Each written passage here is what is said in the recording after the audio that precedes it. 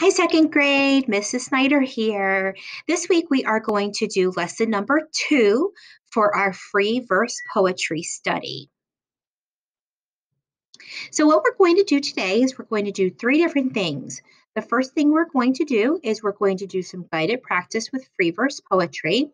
So we are going to continue to learn about free verse poetry, and we're going to practice with it. And then we're going to learn about another trait of free verse poetry called repetition. And then we'll do a little bit of a review. All right, are you ready? Free verse poetry. Let's review and let's practice. Last week, we learned 4 questions we ask ourselves when we are looking at a free verse poem. We ask ourselves what the topic is. That's what the poem is about. We ask ourselves, is there rhyming words? If there are no rhyming words, we have a free verse poem. We ask ourselves, are there lots of describing words? Are there words that the author used that help you get a really clear picture of the poem in your mind? And we also ask ourselves, is there figurative language? Is the author comparing the topic to something else, which will give us a good picture in our minds about what we're reading about? So let's practice with a poem. The poem that we're going to look at today is called Nature Walk. As I read the poem to you, I want you to think about those 4 questions. What is the topic? Does it have rhyming words? What are the describing words? Is there figurative language that compares the topic? I'll read slowly because I want you to listen to the poem, but I also want you to think about these questions because we're going to talk about them when we're done. Nature walk. When you take a walk in the fall, leaves are like a blanket on the ground. They crunch under your feet with each step you take. When you take a walk in the fall, the air feels as cool as drops of rain on your cheek. It smells like clean cotton towels. When you take a walk in the fall, the outdoors will excite you. It's a wonderful time. Let's talk about those questions. First one, topic. What is the poem about? When we look at the title, Nature Walk, and throughout the poem, it talks about taking a walk in the fall. So we know the topic is walking outside, especially in the fall. This poem is about taking a walk in fall. That's our topic.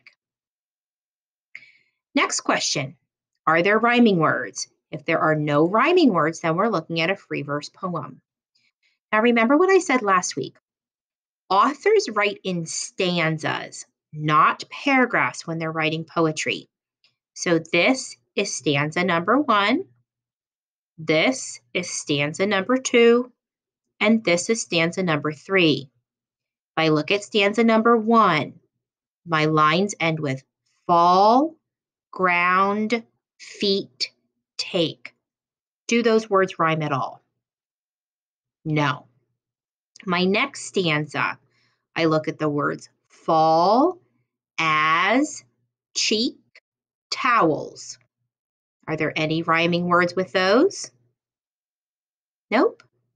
And my last stanza, stanza number 3, I have the words fall, you, time.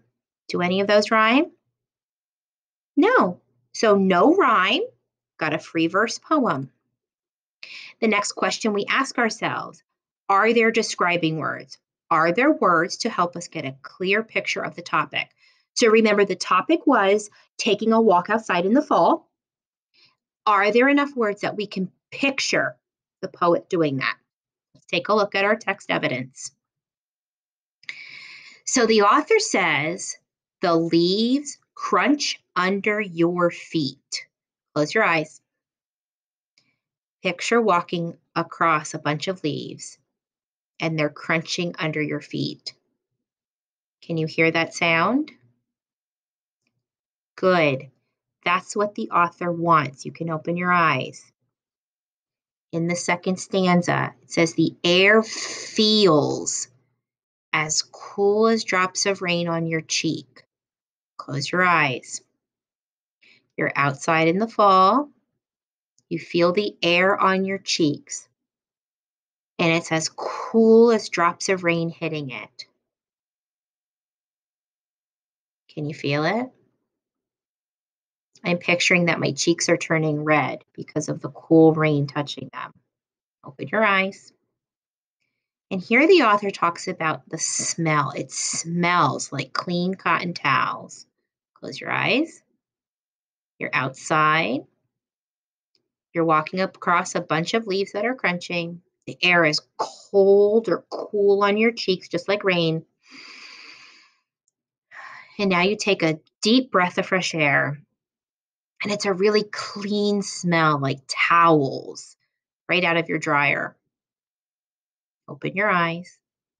I would say those are some pretty good descriptions on things you can see, hear, and feel in the walk. So I would say the author did a good job at that. And then our last question is there figurative language? Is the author describing the topic, the walk? Are they comparing that topic to something else? So let's take a look. We've got 3 this time. Leaves are like a blanket on the ground. The author is comparing leaves to a blanket. The author isn't saying the leaves are a blanket. He's saying picture that these leaves are everywhere. I'm sorry, the author is a girl, Sarah Miller. She's saying these leaves are all over the ground, spread out like a blanket. Because we can picture a blanket in our mind, we can picture these leaves being all spread out. I have a better image in my mind. Instead of picturing a few leaves here and there, I'm picturing them really spread out like a blanket. It's figurative language because it's comparing the topic to something totally different. Right here is another piece of figurative language. The air feels as cool as drops of rain on your cheek. It's comparing the air to the feel of drops of rain. We know drops of rain can feel very cool when it hits your skin. So if we picture those drops of rain hitting our cheek, we can picture and we can feel how cool and crisp the air is. It's figurative language because it's comparing the air to the coolness of rain. They're 2 separate topics. And the last one, it smells like clean cotton towels. So they're talking about the air on their walk, and they're comparing that air to clean cotton towels. The author is not saying the air is a towel. The author wants you to picture what a clean towel smells like when you take it out of the dryer or you take it out of the linen closet to take a shower or a bath. It's a freshness. Because the author makes that comparison, we can get a better picture in our mind. Okay, now let's move on to our next thing. We're going to take a look at something called repetition. Some poets use repetition in their poems. This means they repeat words or phrases. Repetition can make poems sound like a song. So remember, there's no rhyming words. Rhyming words are typically what help it have a good rhythm or a good beat. But when there's repetition, that can replace it and that can give us the beat or the rhythm that we're looking for in poems. And the repetition of words and phrases can help us get more meaning out of the poem. So let's take a look. We're going right back here to the poem we worked on.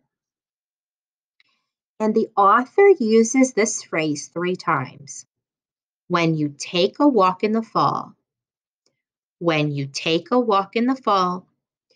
When you take a walk in the fall. She starts each stanza with that line. She repeats it on purpose because she wants you to remind yourselves that you're taking a walk in the fall. Picture that in your mind because then she's going to give you a description about the leaves. When you take a walk in the fall, she wants you to remember what you're doing. You're not focusing on the leaves, you're focusing on that walk. And when you walk, you're feeling the air on your cheeks and you're smelling the cleanness of it. When you take a walk in the fall, the author's drawing your attention back to the fact that the topic is the walk. The topic isn't the air. When you walk in the fall, it's an exciting time. It's a wonderful time to spend outdoors. By repeating that phrase, the author draws our attention back to the topic, which is the walk. Hey, let's review what we learned. So this week, we have 5 different things we talked about with free verse poetry. I'm going to give you a couple seconds. Let me move myself over here. Can you think about some of them? I'm going to set a goal for you. I want you to try to think of 2 of the things we talked about, 2 of the questions we asked ourselves.